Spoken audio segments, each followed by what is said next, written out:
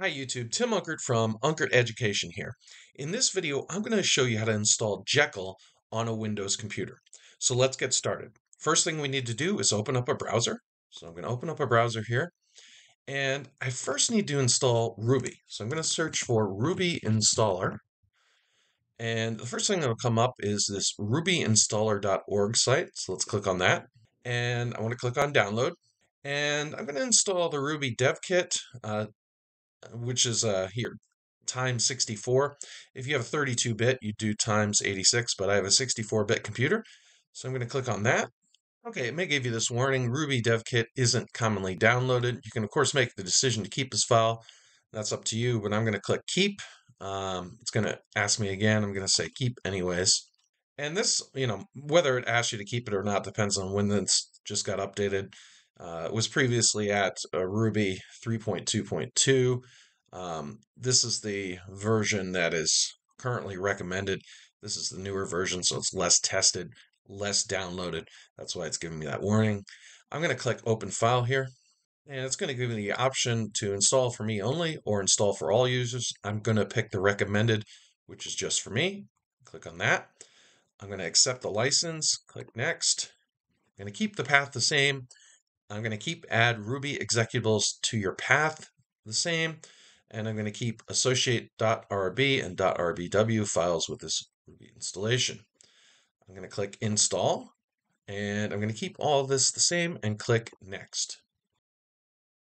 Okay, so once that's gone ahead and installed, it'll tell me to click Finish to complete the setup.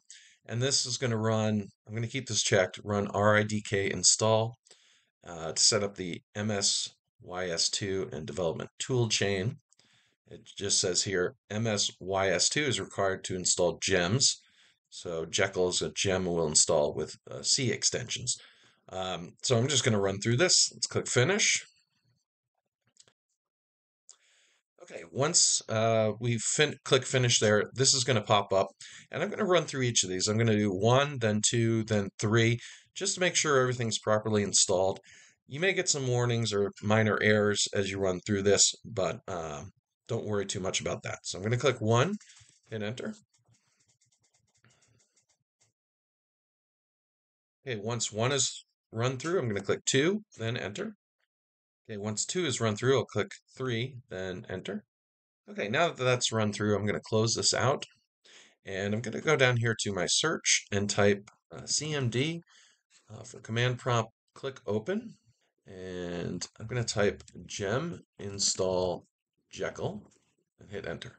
Okay, once that's run through, and that could take 5 to 10 minutes to run through, we can now create a Jekyll site. So I'm going to change directory into, let's see, I think I want to go into OneDrive, and then I have my desktop and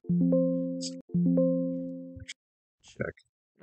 I'm going to go back one, and let's see what we got here. So yeah, I'm just going to CD into my desktop here, and I'm going to do Jekyll new, and then the name of whatever I want to create my site. Let's just do, that's going to go ahead and create a new Jekyll site with all the folders and so on. While it's doing that, let's download a text editor that we can use to open up the folder and look at the files. So I'm going to download VS Code. I'm just going to search for VS Code and click download here, and then we'll download it for Windows. We'll open the file, accept the agreement, click next, next, next. I'm going to add all these open with code and create a desktop icon and click next, and then install. Okay. Once that's installed, I'm going to keep checked launch of Visual Studio Code, click finish.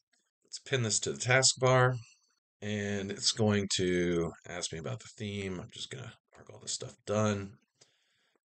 In the meantime, let's take a look here, and we have the new Jekyll site installed in users under my username, desktop, and it's under the folder Timothy Unkert. So let's open that up. Okay, so let's open a folder. We want to go into the desktop here. Got this folder that Jekyll created, Timothy Unkert. Let's select the folder. Yes, I trust the authors. And here we can see where we have our posts. We'll put our posts there. We have our config.yaml file. You can change the website title here. If you are running a Jekyll server, when you change some of this stuff, you'll have to restart the server. But you can do Twitter username, GitHub username, and so on. Change the theme and so on. You have a 404 page, the About page, and the Home page, which is the index. This has different layouts and home and so on and so forth. But we've successfully installed Jekyll on our Windows computer. Hopefully this video was helpful to you. If it was, and you haven't done so already, please like and subscribe. Thanks for watching.